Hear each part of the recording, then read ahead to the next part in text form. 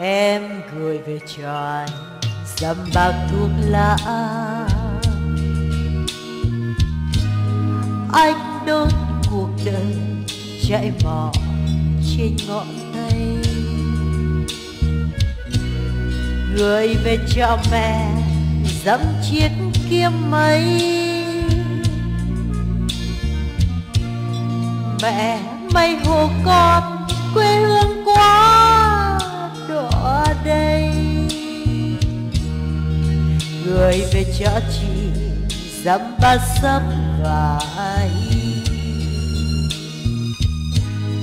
chỉ may áo cưới hay chỉ may áo tang. Gửi về cho em kẹo bánh thanh thang, em ăn cho ngọt vì đời nhiều cay đắng. Con gửi về cho cha một mảnh áo trắng, cha mặc một lần khi ra pháp trường phơi thay. Gửi về Việt Nam nước mắt đông đầy, mơ ước một ngày quê hương sẽ thanh bình.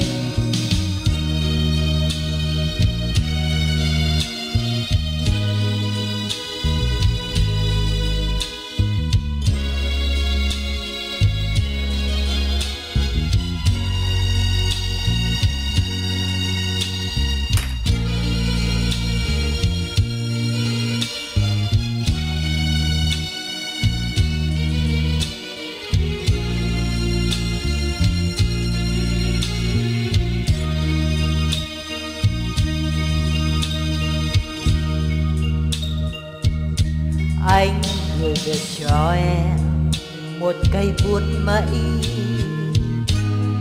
em vẽ cuộc đời như ước vọng mộng manh.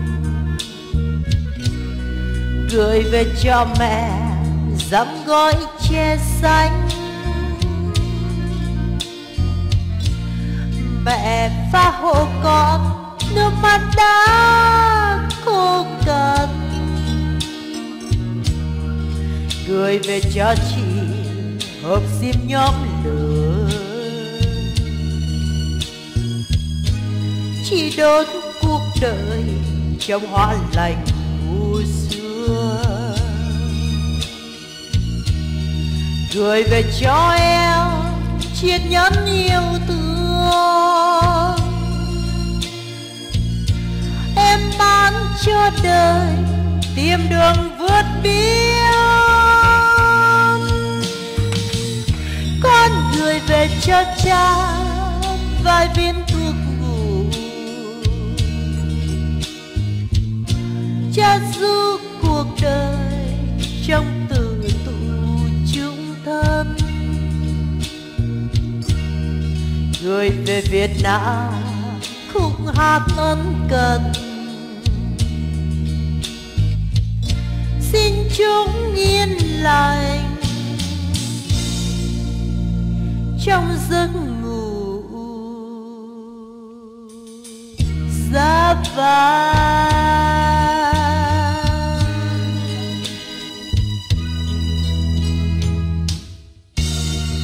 Nam đã kết thúc 40 năm, thế nhưng vết thương ấy vẫn còn đó.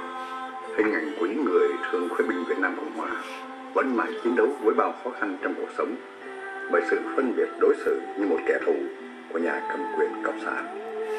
Để thể hiện tình huynh đệ chi binh, Hội cựu quân nhân quân lực Việt Nam Cộng Hòa và Hội thương phế binh tại Whitlam Leisure Center, Liverpool vào ngày 19 tháng 12 năm 2015, với sự góp sức của các ca sĩ, các thiện nguyện viên, phần lớn là các bạn trẻ thế hệ thứ hai. Ngoài ra còn có một số các ca sĩ đến từ Hoa Kỳ. Để thể hiện tấm lòng luôn hướng về các anh, lần này là tiết mục đấu giá do ông Nguyễn Văn Thành, giám đốc đài Ái Châu Tự Do AFA cùng MC Diệu Quyên đã đem về cho quỹ với số tiền 15.000 kim. hỏi anh là ai, không cho tôi xuống đường để tỏ bày tình yêu quê hương này. Giữa dân tộc này đã quá nhiều đắng cay. Xin hỏi anh ở đâu, ngắn bước tôi trong dòng đầu ngoài sân. Xin hỏi anh ở đâu, sao mắng tôi còn dám nói dân tôi. Dân tộc anh ở đâu, sao đã tâm đàn tay sai, tay nào nhiều để mong đồng vào. Đêm văn nghệ đã kéo dài đến gần 12 giờ khuya. Với sự thành công ngoài mong đợi, cùng niềm vui của đồng hương Sydney đã có dịp đóng góp phần nào trong việc xoa dịu vết thương chiến tranh còn hằn trên vai người thương phế binh Việt Nam Cộng Hòa. Cảm ơn quý khán giả đã theo dõi phóng sự tri ân thương phế binh Việt Nam Cộng Hòa được tổ chức tại Sydney năm 2015. Anh Dũng xin kính chào và hẹn gặp lại.